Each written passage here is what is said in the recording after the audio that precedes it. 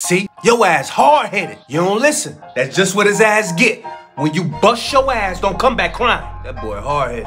That girl hard-headed. I was born at night, not last night. Bitch, I ain't gonna say nothing. I try to tell him. No, you don't. This is the type of talk many of us are used to. And this is the type of talk that keeps our youth from opening up to us. Put the fucking candy back on the floor. Think about it. Speaking to them as if they're somebody from off the street. And you never gonna amount to shit. What's left for them to do is go and figure it out on their own. So the next time your parents is in your head and you're mimicking what your parents used to say to you, just remember how you felt.